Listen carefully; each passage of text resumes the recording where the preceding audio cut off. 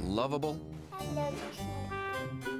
kind of quirky looking, medium-sized white dogs with spots all over. And the spots are really, really all over. Spots everywhere. In fact, if you open their mouths, you might be surprised to see that they actually have spots in their mouths. But guess what? When they're born, they have no spots. Dalmatians are actually born all white, and then the spots develop as they mature.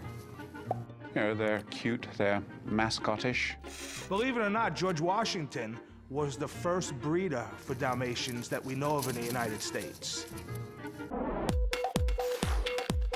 The Dalmatian. It's the dog famous for riding along on the fire truck. I would have to guess that firemen like to hang out with Dalmatians because they are great attention grabbers.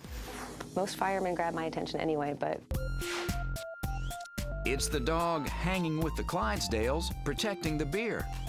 And it's the dog who hit the big time with Disney's 101 Dalmatians movies. But with the Dalmatians' fame came a price. Owners getting the dogs thought they would be just like the sweet, loving creatures they saw in the movies. But guys, that's Hollywood. There was a lot of indiscriminate breeding, sort of puppy mill type stuff. There are issues with temperament and aggression. But not all Dalmatians are problem dogs. With the right breeding and training, these eye-catching animals can be great pets. The Dalmatian's origins are actually a little bit hazy. It's a really ancient breed. Some people think that it may go all the way back to Egypt. In the beginning, those polka dot hounds were bred as war and guard dogs. This is one of the, well, I think the only breed of dog that was bred for what they call coaching. They would run alongside the stagecoaches and they would clear the crowds out of the way.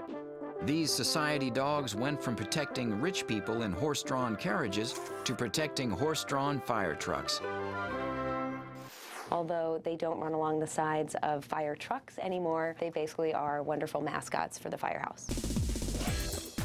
For a few reasons, these dogs really stand out. First, very obvious, the spots on their coats, which range from the size of a dime to a $50.